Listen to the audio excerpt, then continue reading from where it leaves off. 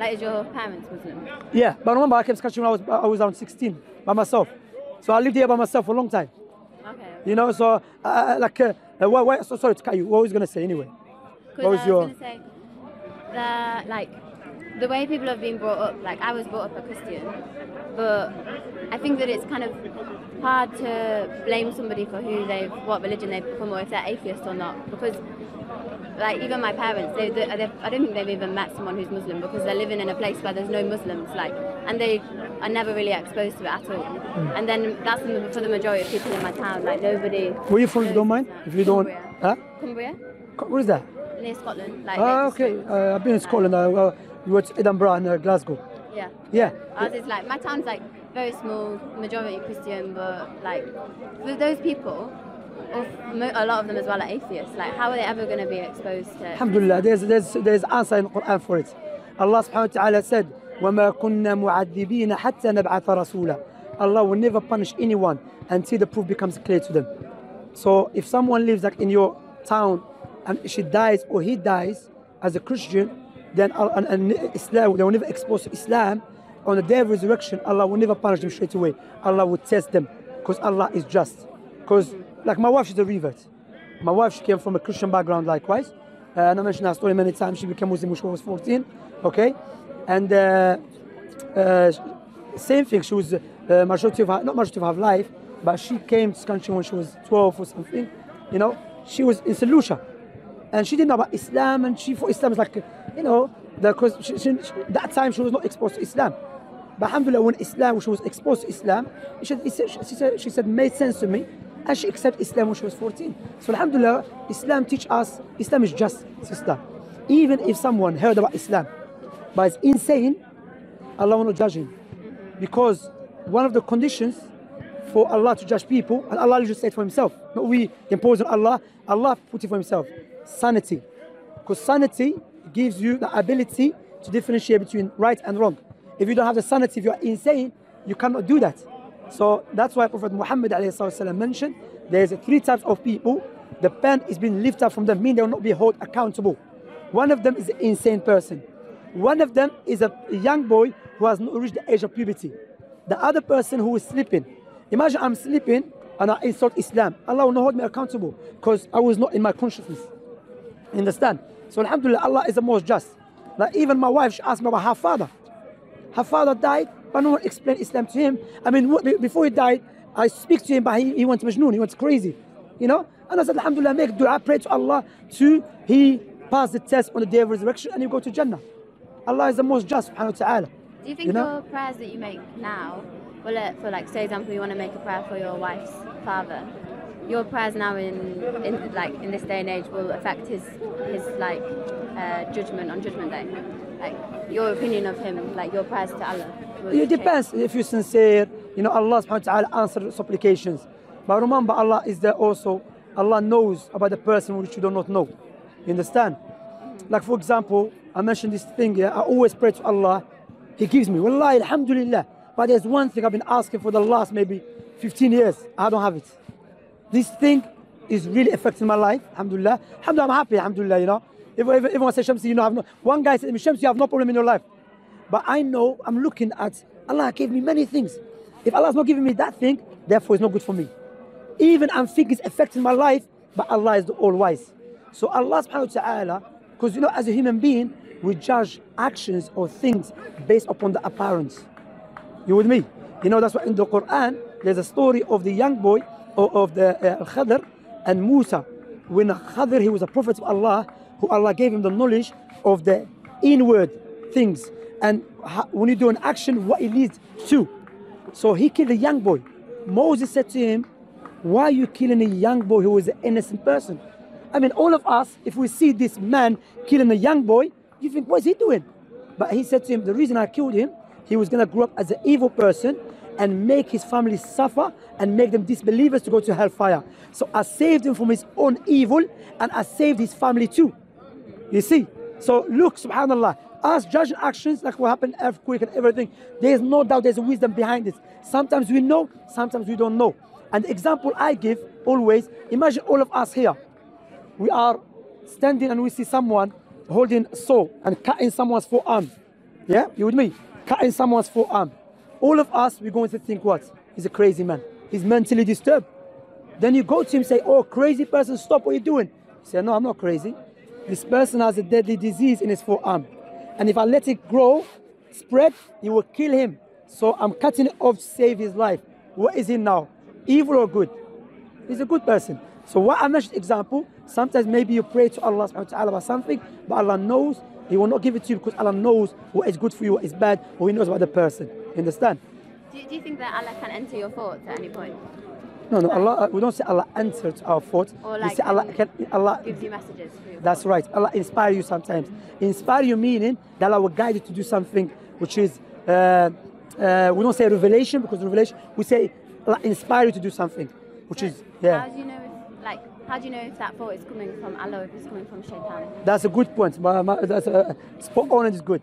In this point, I said. Then, because we have a criteria. What is the criteria? Is the revelation from Allah, which we can establish with certainty and knowledge and clear proofs, is from Allah, and our thoughts. That's why the scholars mention our thoughts and our dreams cannot change Allah's legislation, because our legislation is the criteria.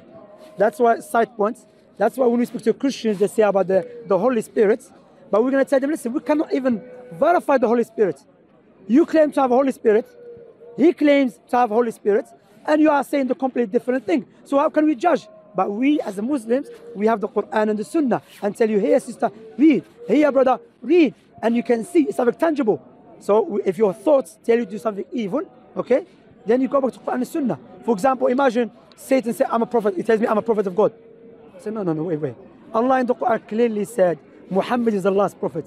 So I know that's from Satan. If Satan tell me, come, listen to music by way of listening to music, you get close to Allah. I said, no. The Quranic verses, the hadith clearly say music is haram. Someone tells me about smoking drugs. You know, I met a guy. Literally, that's what he said to me. He said, you know how I mediate, you know how I worship God? I said, how? He said, by smoking spliff. I said, look, doesn't mean because you feel good at that time, he makes it right. You understand? That's why, you know, us feeling good about something doesn't make it right, because we know when you take ecstasy or cocaine or you start feeling good at that moment, but doesn't make it right. You understand, my sister? So yeah, so the Quran, the Sunnah is the criteria to determine if our thought is a right thought or a wrong thought, or the dreams that we have. Prophet Muhammad ﷺ told us there is type of dreams that we have is from Allah. But how do you know? Go back to Quran and Sunnah.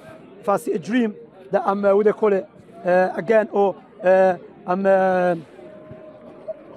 My father told, if I see a dream that Allah told me, quote unquote, Allah told me do not pray anymore. I said, no, that's a lie.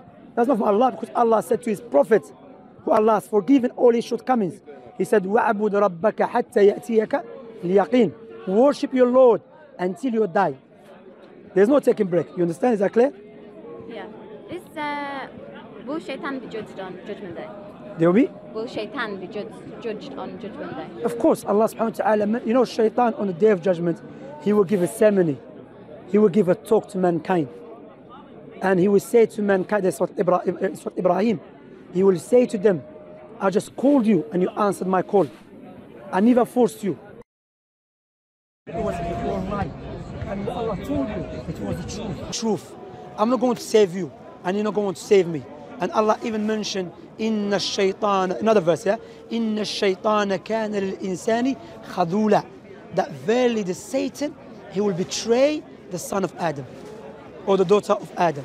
So the Satan will be punished with the fire, no doubt. He will receive. Because remember, why Shaitan hates us? Because Satan was an arrogant person. But the angels, before that, he was a righteous person from the appearance. If he was an angel, not a person. He was not an angel, no. He was a jinn. He was a jinn, that's right. We don't believe he was an angel. That's a Christian teaching. But Islamically, we believe he was a jinn, as Allah subhanahu wa ta'ala clearly state in the Quran. So that's why, you know, test, what Allah tests us. And in Arabic, we call test as al-fitna. What does it mean? It's like when you put a gold into the fire, taftanhu, you know, put in the gold into the fire to see if it's a real gold or fake. So Allah puts people into the test in order to see if they are true believers or not.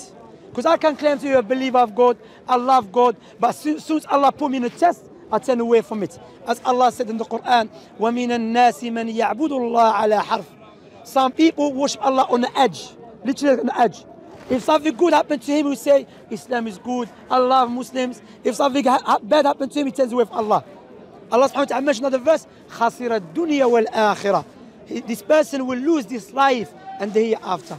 So shaitan will be punished, no doubt about that. That's why, sister, it's now for you to take that decision. Say, you know what, I don't want to follow shaitan.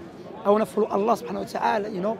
I mean, like I said, no one knows when we're going to die. There's nothing guaranteed in this life except death. How many people left their houses and never come back? How many people won't sleep, they never wake up? That's what Allah said in the Quran. All mankind, everyone, prepare yourself for the day of resurrection. Allah said, يَوْمَ يَفِرُّ الْمَرْءُ مِنْ أَخِيهِ وَأُمِّهِ وَأَبِيهِ وَصَاحِبَتِهِ وَبَنِيهِ. On the day of resurrection, when the man will run away from his son, the mother will run away from her daughter. On that day, everyone will say, myself, myself. Allah subhanahu wa ta'ala mentioned, وَجَاءَتْ سَكْرَةُ الْمَوْتِ بِالْحَقِّ ذَلِكَ مَا كُنْتَ مِنْهُ تَحِيدًا وَنُفِخَ فِي الصُّورِ ذلك يوم الوعيد وجاءت كل نفس معها سائق وشهيد لقد كنت في غفلة من هذا فكشفنا عنك غطاءك فبصرك اليوم حديد وقال قارينه. Until the verse, but the shahid here, the intoxication of death comes with the truth. When you're about to die, I'm not sure if you had a panic attack before, when you get confused, you don't know what's happening to you. When the death comes to one of us, the veil will be removed. You see the angels in front of you. What is going to benefit you? Nothing except your Lord. Believe in your Creator. And believe in Allah subhanahu wa ta'ala. This life, all these amusements, all of these temptations in this life is nothing in comparison to the hereafter. I was watching Dubai. You know, Dubai, mashallah, is so beautiful. Dubai is like a different world, man.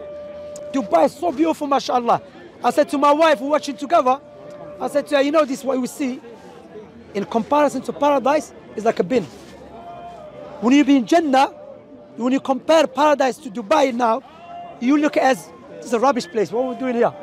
Jannah, paradise. That's why, you know, even our time, the atheist scientists, they want to look for eternity. But look, Allah is the most wise. Eternity in this life is not befitting. It's a punishment.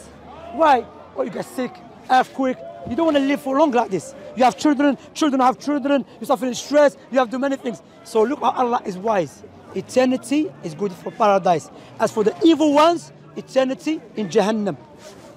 Because the greatest sin against Allah when you turn away from Him. You understand? That's why you have the choice now to accept Islam, to reject it, to worship your God. And I always mention this example, sister. Imagine you are in a house, may Allah forbid, you wake up and there's a fire everywhere. All right? You try your best to save yourself. You try and you couldn't, you gave up before you know it's over. I'm dying. I came and I saved your life. What would you say to me? If I saved your life, what would you say to me? Thank you. Would you remember me all the time? Yeah. I saved your life. No doubt you're going to remember that brother Shamsi who saved my life. So why would not remember and be grateful to the one who gave us a life for free? You know? That's why, you know, remember earlier on I mentioned about the gift. Likewise, if you want to worship your Creator, be grateful to Him, worship Him the way He wants. That's what Allah subhanahu wa ta'ala mentioned in the Quran. وَمَا أُمِرُوا إِلَّا لِيَعْبُدُوا اللَّهَ مُخْلِصِينَ لَهُ الدِّينَ حُنَفَاءَ وَيُقِيمُوا الصَّلَاةَ وَيُؤْتُوا الزَّكَاةَ وَذَلِكَ دِينُ الْقَيِّمَةِ. They have not commanded except to worship Allah sincerely. What is sincerely? For His sake. Likewise, Allah subhanahu wa ta'ala said, فَاسْتَقِمْ كَمَا أُمِرْتَ. O Muhammad, be upon righteousness the way you have been commanded, not the way we feel. You understand?